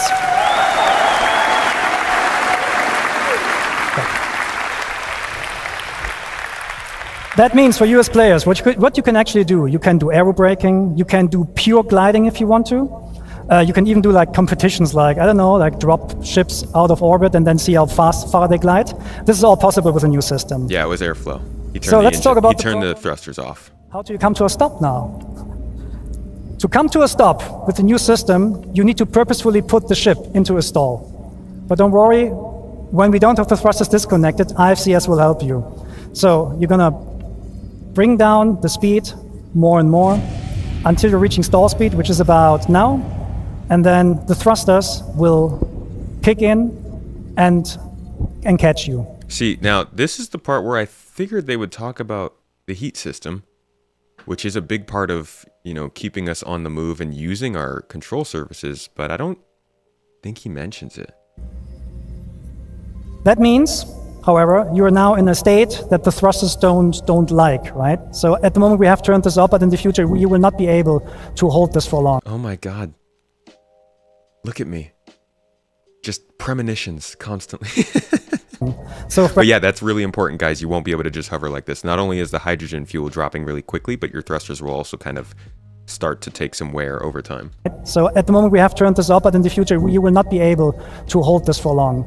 So if Brent, for example, now from a hover, strafe is left, more left, more left, more left. The wind flow again pulls the ship over, and you go forward again.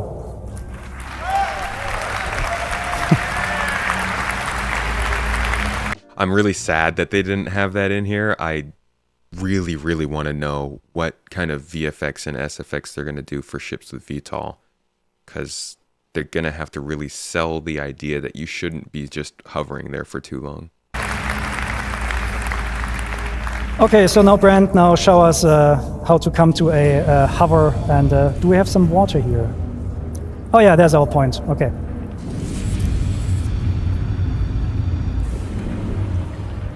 Highway to... This game looks so good when it runs at smooth FPS. Okay, so there's our landing point.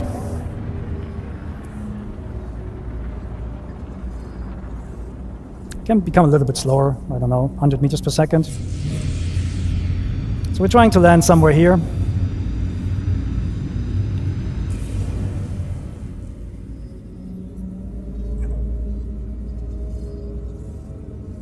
Whoa, look at this.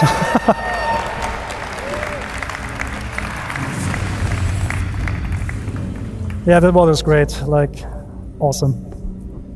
Okay, so now we're coming to a, so now Brent will try to land with a broken throttle. Landing gear deployed.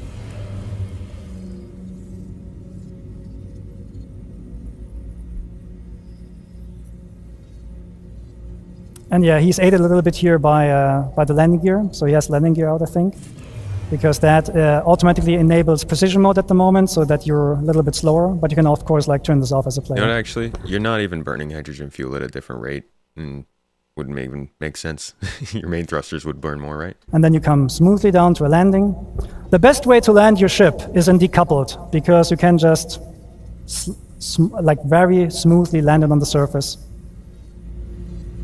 And clunk. And now you're gonna power down the ship using the new interactions. Engines off first. Then we're in the relaxed pose again, as Ines showed before. Power off. And the canopy off. No, open, not off. Don't put the canopy off. And get out of the ship. And probably go for a swim or something. Okay, that was a bit of a buggy, bumpy ride, but thank you for taking the time with us.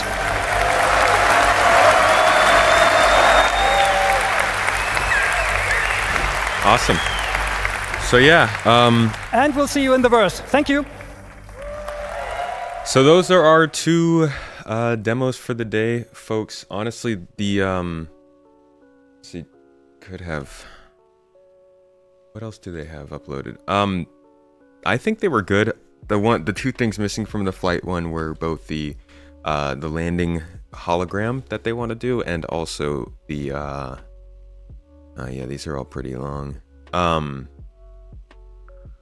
landing hologram and also the heat systems are two things that I wanted to see there. But otherwise, that was all pretty good. And then on engineering, I would have loved to hear more about what you can do in terms of tuning, as they talk about tuning, giving you options for how you're going to engineer your ship, but they didn't go too much into it. So yeah, some stuff to show, but this is very exciting stuff that they have already shown. And I think all of the stuff we're seeing, it needs to be balanced. It needs to be worked into the game and made sure it's actually fun. But it's all stuff that they have talked about in the past and like made kind of statements about doing, and not necessarily promises, but just set our expectations. And it's been a long time waiting, so it's good to see it working in game, and I hope we get to see it soon.